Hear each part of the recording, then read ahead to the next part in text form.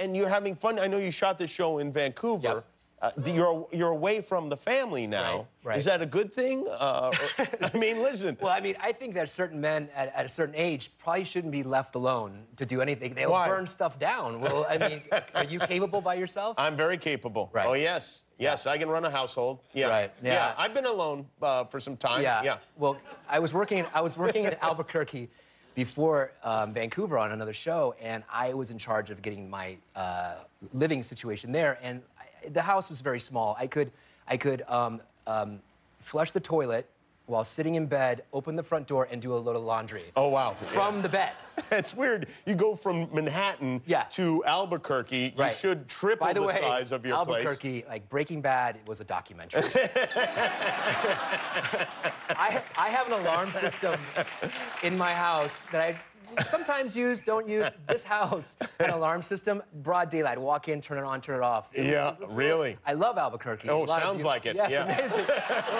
Why, you should be part of the Chamber of Commerce. So she helped me find the place out in Vancouver, and it's the opposite of how I was living in Albuquerque. I see. Okay, so then the whole family can come out, and it's all about everybody can flush the toilet from the bed. It's amazing. The people in Canada are so polite. They are, yes. You know what they do? They're the nicest. You know what they do in Vancouver, which I thought was Look, they're clapping. Which is very interesting, is that you'll eat at a restaurant and you'll eat a bite and you'll count 1, 2, 3.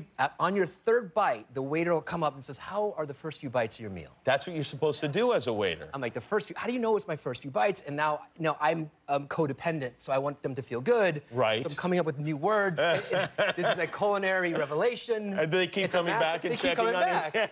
Another thing they do is that if you're at a store or wherever, or even with your trainer working out, they say, "So what else you got planned for the day?" I'm like, you really don't want to know what I've got. Plus, I have nothing planned for the day. It sounds more like they're spying on you than anything.